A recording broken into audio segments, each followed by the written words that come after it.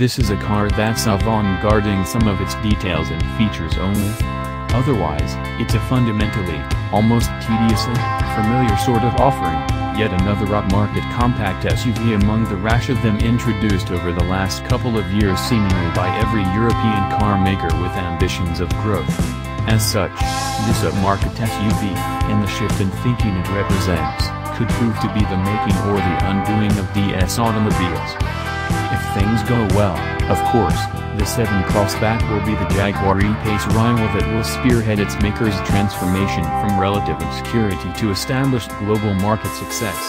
Having tested the water with a couple of genuinely interesting, if troubled, introductions that have largely fallen on deaf wallets so far this decade, think the 5 and 4 Crossback, DS appears to have concluded that its customers don't actually want innovative cars at all. Rather, largely conventional ones with some innovative features, made with just a dash of identifying flourish.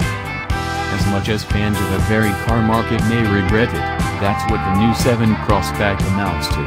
It's a car which, you couldn't fail to conclude, owes far too great a debt to the styling of Audi's smaller Q-badged models to be considered original, but one which does have plenty of remarkable technological and material wares about it and is rolling refinement and material richness as well as any big French car of the last decade.